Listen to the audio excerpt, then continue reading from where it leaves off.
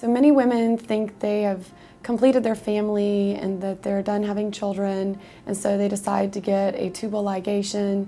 Oftentimes they're young at that time, and then maybe that relationship does not work out and they meet a new husband and have a new relationship that they want to have children with, and there's a very strong drive with couples to have children with their current partner, even if they have children from a former relationship. So I see this quite a bit. So they'll come and see me and say, okay, what are my options after I've had a tubal ligation? How can I have more children? And I'll tell them that, you know, there's the tubal reversal surgery, and then there's also in vitro fertilization. These options both have merits, pros and cons. Really, the procedure that's chosen for the patient should be tailored to that individual. So I like to get a good history, preferably get the operative report from the prior tubal ligation, and then go over with them what is the best option for that specific person.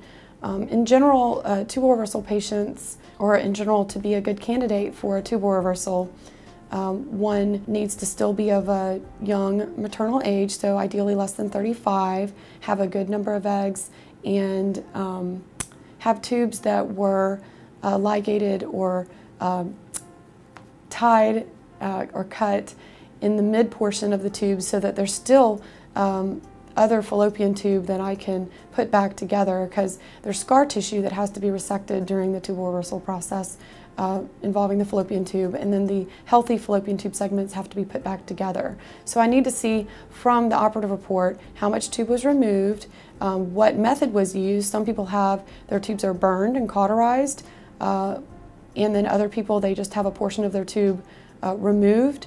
And so some of these procedures allow me to put the tubes back together. Other ones make people ineligible to have a tubal reversal. But the good news is you don't have to have fallopian tubes to have a baby. IVF circumvents this process and allows us to help people get pregnant who've had their tubes completely removed or have had a tubal ligation.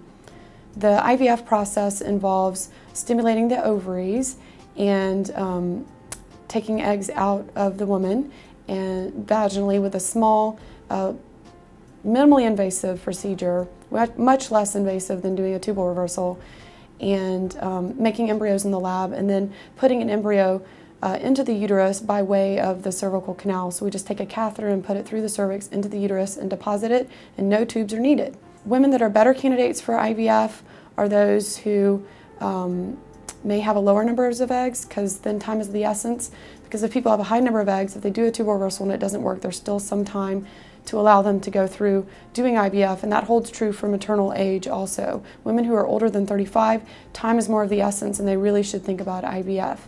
That being said, patients who are younger with more eggs have the highest pregnancy rates with IVF also. So I'm kind of biased towards IVF. I think it's the better technology that's available.